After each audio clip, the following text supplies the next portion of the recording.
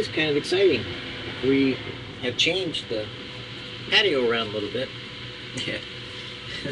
Well, what patio we have. You know, the little apartments have little patios, and my wife likes to come out and sit in the morning and spend some time with God. And so I always felt bad because I never quite had some place for her to sit and relax and take it easy, and it was always not quite her size or didn't look that nice, and even though I tried to disguise it with plants, it just wasn't quite right. So we got a little table and two little chairs, and wow, voila, looks awesome now. So I'm kind of excited because we get to use that for videotaping and doing Evotional. You could say we killed two birds with one stone, so to speak.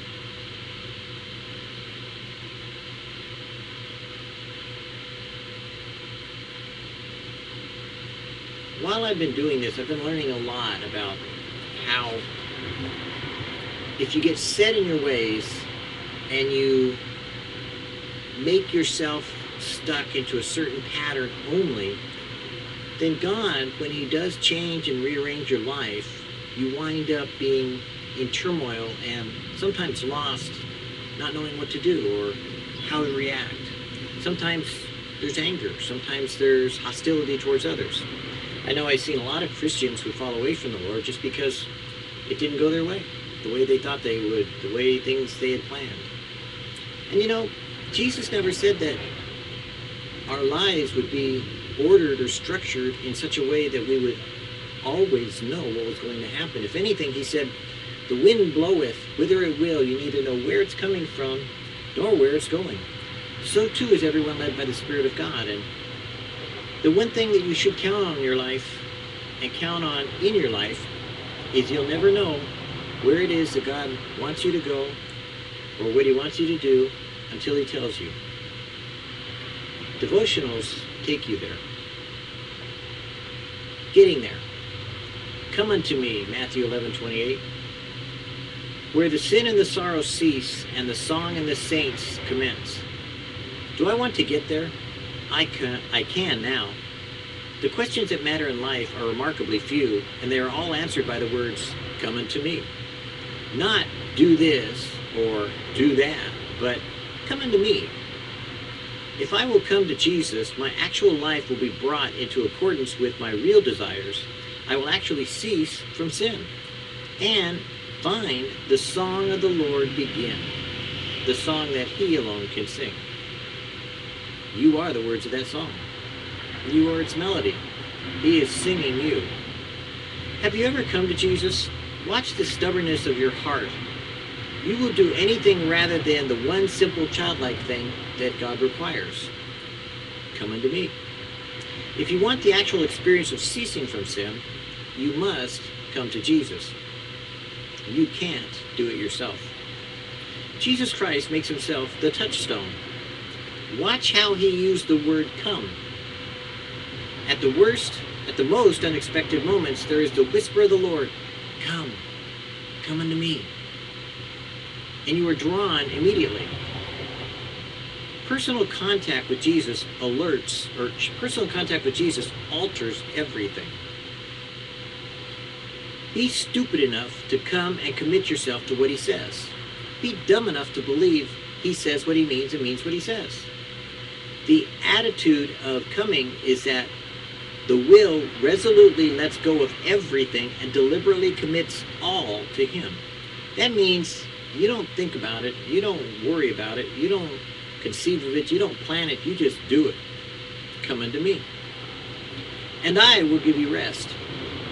That means I will stay you, I will keep you, I will preserve you. Not I will put you to bed and hold your hand and sing you to sleep, but I will get you out of bed, out of the languor and laziness and exhaustion, out of the state of being half dead while you're alive, and I will imbue you with the spirit of life, and you will be stayed by the perfection of vital activity. We get pathetic and talk about suffering the will of the Lord. Where is the majestic vitality and might of the Son of God in that? Too often I see people tell me what the Bible says, tell me what the scriptures say, tell me all about God, but don't tell me what God said. They don't tell me that, I was talking to the Lord today and I just don't get it. I don't see your point. The Lord was telling me that, this is the way I should go, and I can't agree with you, so I'm going the other way. And that's what your God is all about. He's not about coming up with a cookie cutter or a religious program that's going to design you in such a way that you're going to appear, smear, and be like all those other people that you see around you. God designs you uniquely different and distinctive, and he wants you to find and be fulfilled in one thing, and it's the same thing that he did with his Father. Jesus did nothing except that every day he sought his Father before the crowds, the sunrise, and spent long hours. And as he described it later, he said, I only do those things I see my Father in heaven do. Jesus wants you to do the same with him. He wants you, if you really want to accomplish your utmost for his highest, he wants you to come to him today. If you come unto Jesus, you will blow people's minds. And if you say you've been with the Lord, you will contradict everything that they feel, think, and believe in, because believe me, one thing a person cannot stand is when someone has been with the Lord and they are in rebellion. It drives them nuts. So whenever you have any situation or circumstance that comes up in your life, every minute of the day, do like Chambers said, come unto me. And that's what Jesus is telling you today. Come unto me.